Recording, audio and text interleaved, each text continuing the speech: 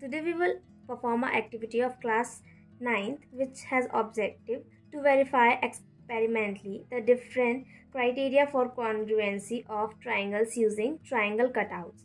Materials required are drawing sheet, scissor, geometry box, pencil, sketch pen, colored glaze papers.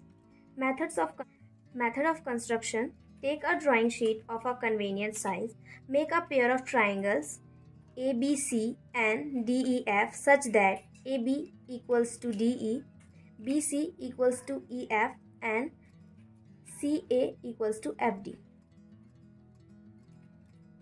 Make a pair of triangle GHI and JKL such that JH is equal to JK, GI is equal to JL and angle IJH is equal to LJK. Now we will take triangle PQR and STU such that angle Q is equal to angle T, angle R is equal to angle U and RQ is equal to UT. Now we will take triangle YXZ and MLN where X is equal to 90 degree and L is equal to 90 degree. Also YZ is equal to YX is equal to ML, ZY is equal to NM. Demonstration.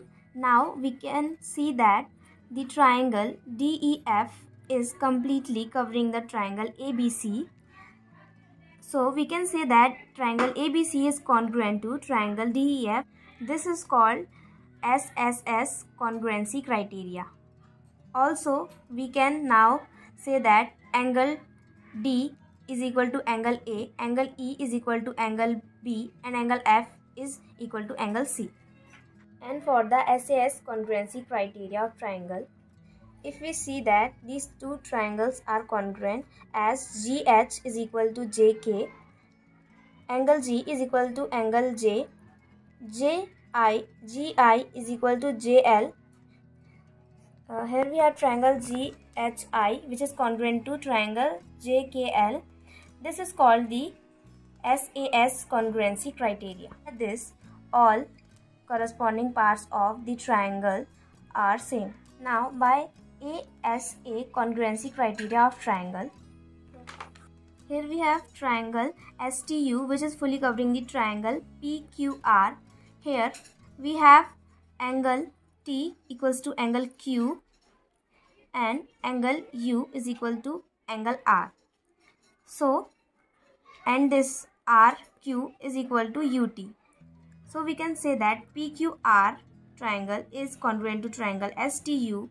This is called the ASA congruency criteria of triangle, and by this corresponding parts of the triangle are equal.